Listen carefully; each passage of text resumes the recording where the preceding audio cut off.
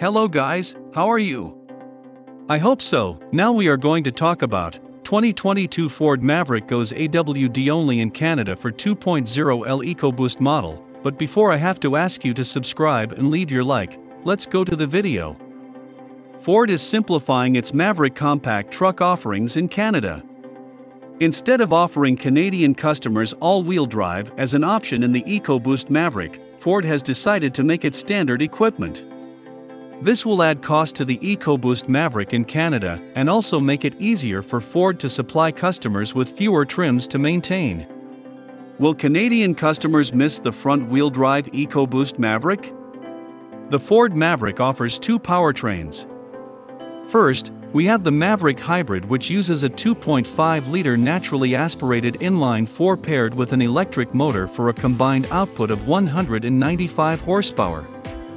The Maverick Hybrid is front-wheel drive only due to its unique rear suspension setup, but that is not to say that all-wheel drive isn't in its future. The Maverick EcoBoost is powered by a 2.0-liter turbocharged engine good for 250 horsepower.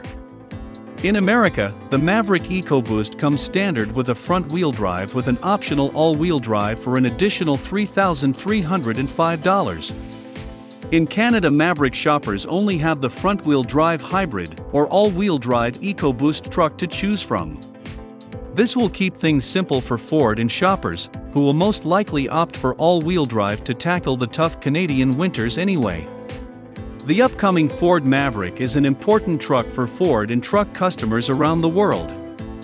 The Maverick compact truck slots under the mid-sized Ford Ranger and gives truck customers an affordable, efficient, and small package to use for light-duty truck work. For years, if you wanted a smaller compact truck, you didn't really have an option and had to rely on the used market.